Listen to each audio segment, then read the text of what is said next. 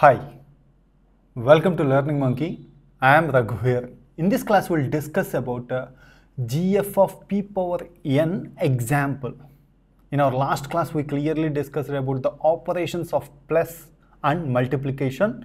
Please watch those classes and come back here. The link for the playlist is provided in the description below. There is nothing new concept here, just for better understanding purpose. With this example, you are going to get better understanding about GF of p power n. So coming to this example, here we are taking GF of 2 cube. P is 2 and n is 3. Means 3-bit words we have to consider. How many 3-bit words are possible? 000, 001, 010, 011. So total 8 possibilities are there.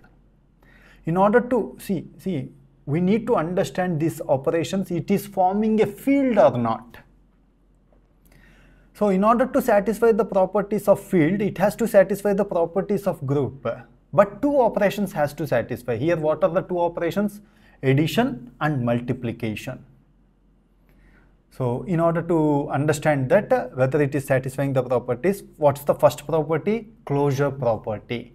Means take two elements from the group, from the set 000, 010. Add them. Here addition means XOR operation. You do the XOR operation, you have to get the output should be in the set. Then it is satisfying the closure property.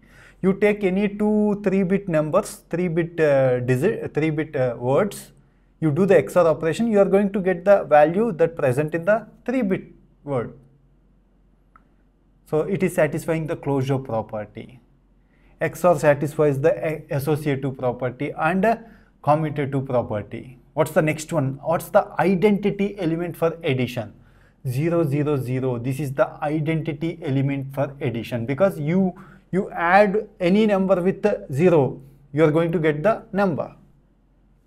001 addition with 000, you are going to get 001.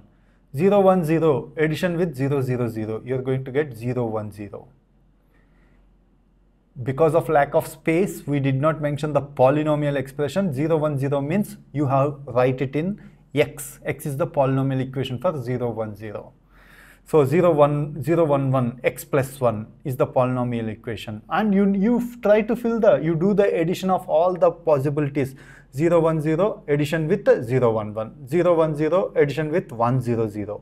And you fill the gap. For better practice, you do it. So identity element exists for addition operation. Similarly, what's the inverse element? Inverse element should be exist for all the elements. Do inverse element exist for all the elements? Yes. For addition, inverse element means 001. 001. When you add these two numbers, you got 000. Because here in A inverse is A is itself considered as A inverse.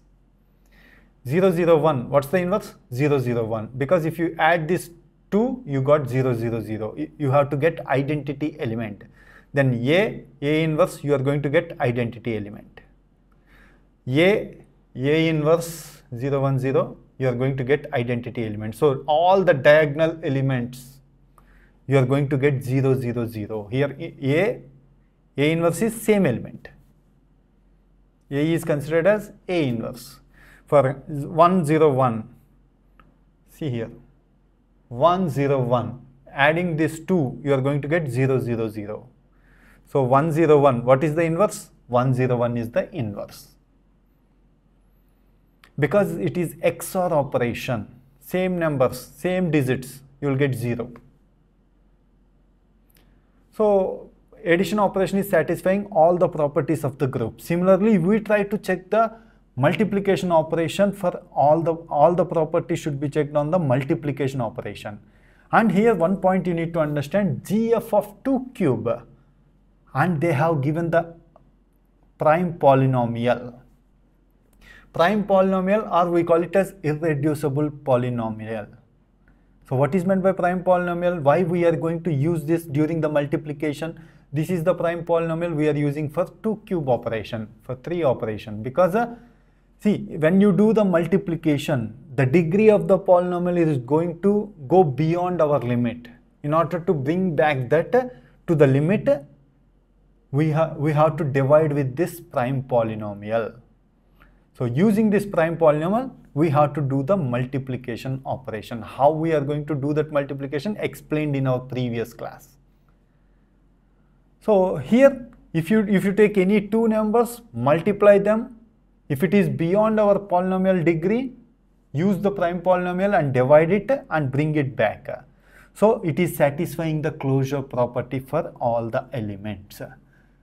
And it is multiplication satisfies associative, multiplication satisfies commutative, and the next one is it has to satisfy the identity element. What is the identity element for multiplication?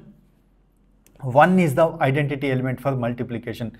Any number multiplied by 1, you are going to get the same number. 0, 1, 0 multiplied by 1, you are going to get 0, 1, 0. 0, 1, 1 multiplied by 1, you are going to get 0, 1, 1.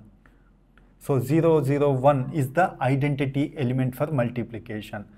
So identity is inverse elements exist for all the elements except for the first one, 0, 0, 0 don't have the inverse element. For remaining all the elements, we are having a inverse element. For 0, 0, 1, 0, 0, 1 is the inverse element. For 0, 1, 0, see, you got 1 here. 1, 1, 0 is the inverse element. For 0, 1, 1, 0, 1, 0, 0 is the inverse element. So that's why we have mentioned it in blue color. These are the inverse elements. For this one is the inverse element. 1, 0, 0, 0, 1, 1 is the inverse element. So inverse element exists for all the elements except for 0, 0, 0. This is accepted. This is what we discussed when we discussed the definition of the field. So in this way, this GF of 2 power n, p power n is working as a field.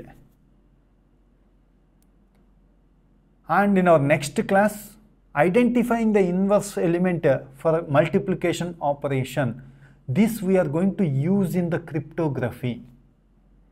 Because in our previous examples, multiplicative inverse example, inverse element during the encryption, if you use the element x, x inverse is used during the decryption phase.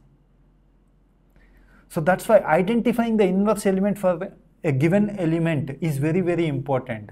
So how we identify the GF inverse element for the given element in GF of 2 cube, GF of p power n. Using Euclidean algorithm, we can identify the inverse element.